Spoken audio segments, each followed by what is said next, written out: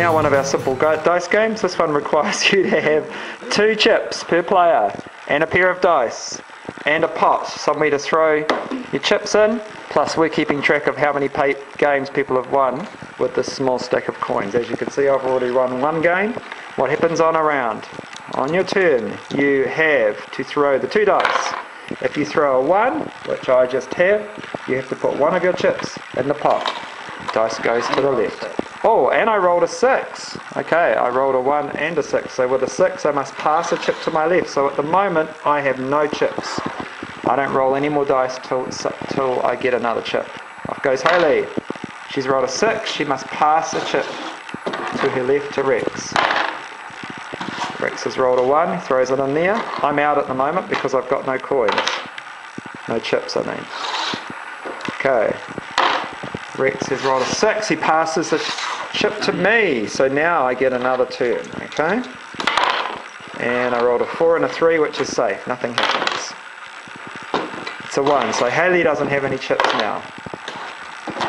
Rex rolled a 4 and a 5, which is safe. I've rolled a 2 and a 1, so I must put this chip into the pot. So now Rex is the only player with chips. On his turn, he's got to roll 3 times. If he can roll 3 rolls without any 6s, but he didn't. He rolled 2 6s, so the 6s pass to me, and I try to make 3 rolls because I'm the only one with chips, and I didn't. I pass a 6 on, and Hayley gets another roll.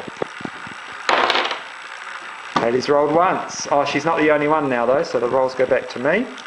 Only when you're the only one with the dice. With the chips, I mean. There we go. So I've had to throw mine out for the 1. Now she's got 1 roll. She's okay. 2 rolls, no 6s. 3 rolls with no 6s. She wins, takes 1 coin. So she's got 1. We're playing for the best of 3. So just explain those rules again. If you roll any 1s, you must put your chips into the pot. If you roll any 6s, you must pass, for each 6, you must pass a chip to your left. If you've got no chips, you're not allowed to roll. If you get past a chip again, after you've got no chips, then you're allowed to start rolling again.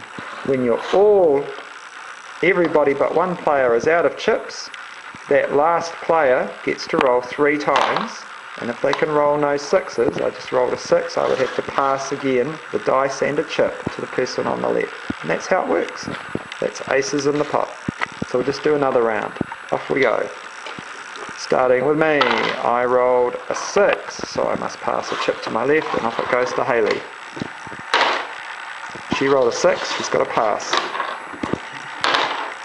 Rex rolled a 3 and a 2, which means he doesn't have to do anything.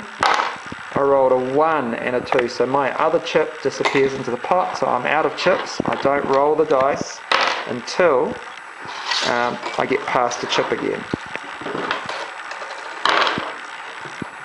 I don't roll the dice, it goes back to Hayley. Hayley rolled a 6, so now Rex is the only player with chips. He gets to roll. He's rolled 2 5s, 2 2s, and he's rolled a 6, so I get 1 chip, plus I get to roll again. And my 1 goes into the pot, so it's back to Rex to try again. Here he goes. Oh, bad luck. Back to me. If I roll a 6, the chip will go to Hayley. No, we're safe at the moment. Let's have a look. I've rolled a 2 and a 3, so back and forth it goes. Rex has rolled a 6, so I get another chip. And he rolled a 1, so another one of his went into the pot. So I get to roll. Oh, back to Rex. Oh, now I'm the only one with chips, so I get to roll 3 times. 1. Oh, and I just rolled a 6, so a chip goes over to Hayley, who's back in the game. Back to Rex, who's back in the game. But of course, with the 1s being rolled, the chips are always disappearing out of the game. Okay, so I rolled a 6 to Hayley and a 1 to the pot, so I'm out of the game, and there's only 2 chips in the game now. And Hayley's just passed it over to Rex. Rex is safe for the first throw, safe for the second throw, and safe for the third, so he takes a coin. There you go. And we start again.